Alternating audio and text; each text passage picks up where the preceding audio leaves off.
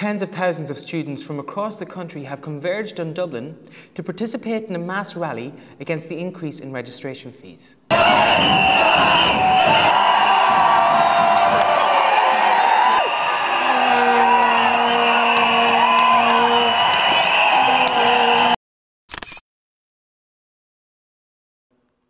Hi, I'm Lisa O'Sullivan, the President of the student body.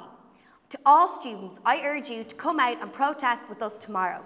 We need you to stand together and fight with us, the student union. Our voice needs to be heard.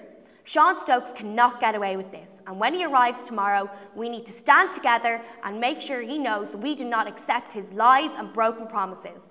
Remember, no ifs, no buts, no education cuts.